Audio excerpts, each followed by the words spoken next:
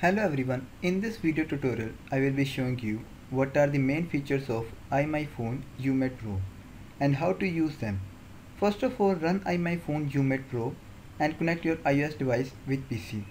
You can either select quick scan button to filter out all unnecessary categories of files or simply select the one of the categories listed below and delete the files belonging to that category alone.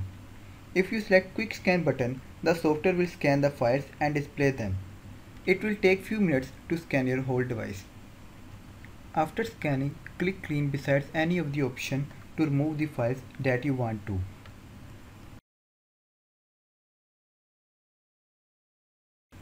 Now turn to Erase Private Data tab and click on Scan. It will take few minutes to analyze data. After scanning, unselect the files you think are private and sensitive in nature. Click Erase Now button and type in delete. And click on Erase Now button again. It will take few minutes to delete all the data.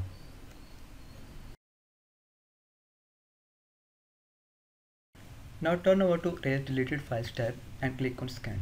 It will take few minutes to analyze data. After analyzing, click on Erase Now button and then type delete to confirm.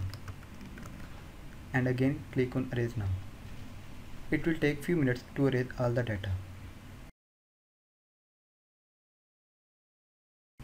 Now turn over to Erase All Data tab and click on Erase. Type delete to confirm and press again Erase Now. It will take few minutes to erase all data. Here are some precautionary guides which can help you to erase all data from your iOS device safely. First one is high level. This option is highly recommended if you have previously saved any private files on your device. Second one is medium level. iMyfone Umate Pro will overwrite your device with junk files to ensure that the files are not recoverable. No one knows you had erased your device. And third one is low level. iMyfone Umate Pro will overwrite all of your data with zeros to ensure that the files are not recoverable.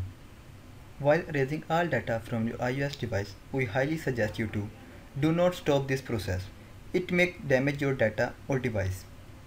Before continuing with iMyfone Umate Pro, you must enter your password to unlock your device.